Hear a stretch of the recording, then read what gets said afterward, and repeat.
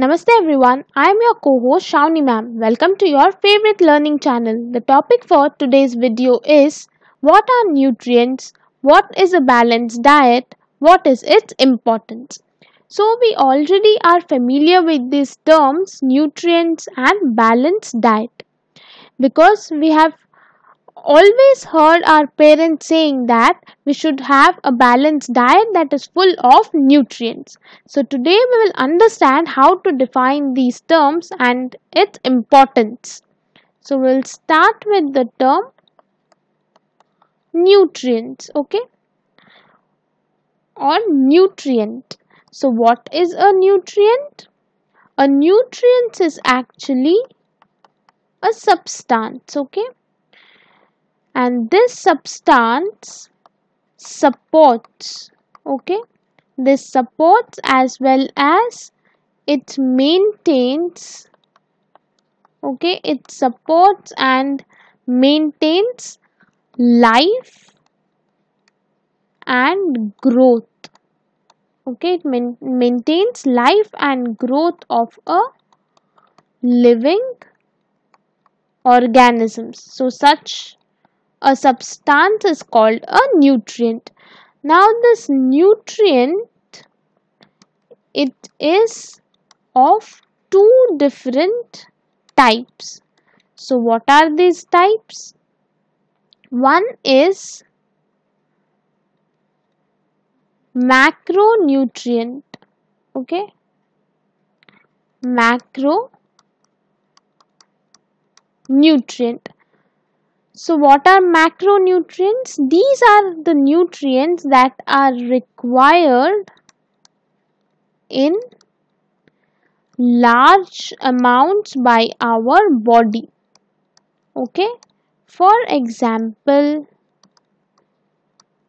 carbohydrates,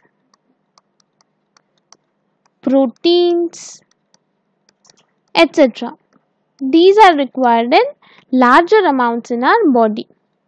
The other type of nutrient is called micronutrient, and these nutrients, they are required in smaller amounts, okay, these nutrients are required in smaller amounts by our body. For example, vitamins and minerals, okay. So this is about nutrients. Now let's see what is a balanced diet, okay. So a balanced diet is the one,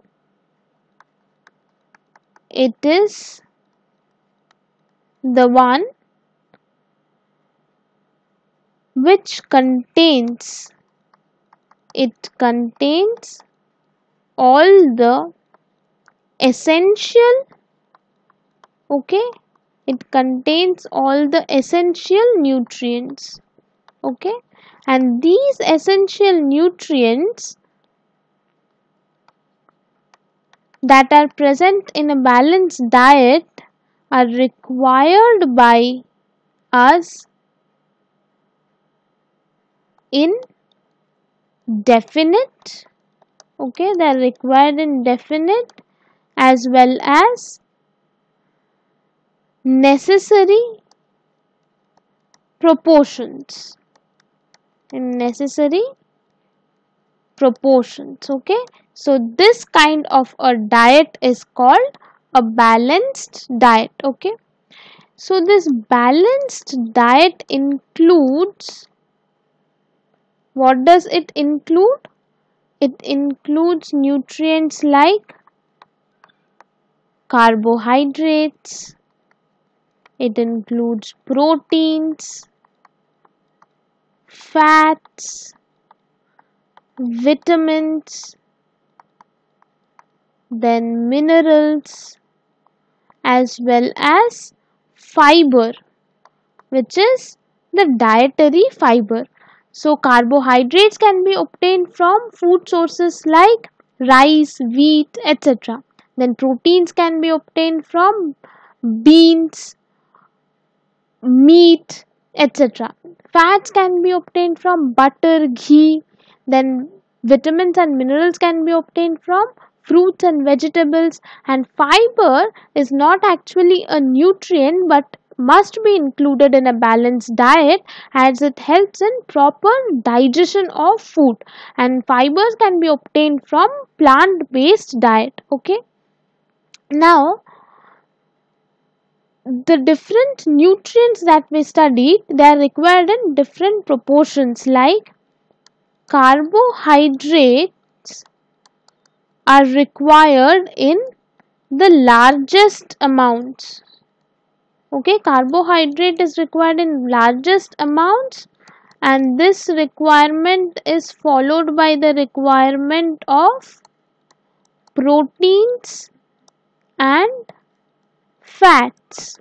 Okay, and the vitamins and minerals, these are required in smaller proportions or smaller amounts by our body. Okay, so this is about balanced diet. Now that we know what is a balanced diet, can you think of a few points that could be the advantages of balanced diet? So let's see what are the advantages or importance of a balanced diet. Okay, so this balanced diet, it leads to a good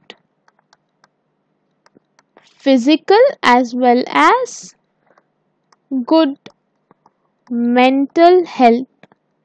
Okay, now as it leads to a good physical health, okay, this in turn would increases the efficiency. Okay, this increases the efficiency of a person. So the efficiency of a person is increased when his or her physical health is in good condition, and good physical health comes from having a balanced diet. Then a balanced diet also helps in the proper growth and development. Okay, it helps in the proper growth and development of the body. Okay, then it also increases the immunity. It increases the immunity of the body, by the help of which our body develops the ability to fight against different infections and diseases. Okay, so now let's just quickly revise the things that we have studied. So we have studied about nutrients first. We saw that nutrients are those substances that support and maintain life and growth of a living organism. We saw that nutrients are of two types. One is macronutrient and the other is micronutrient. Macronutrients are the ones which are required in larger amounts by our bodies. For example, carbohydrates, proteins, etc. Then micronutrients are those that are required in smaller amounts by our bodies. For example, vitamins, minerals, etc.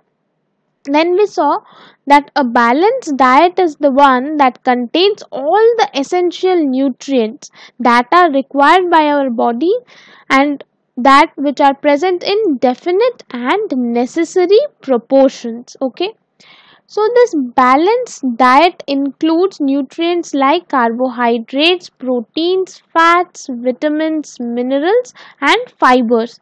These fibers are actually not nutrients, but they are required for proper digestion of food.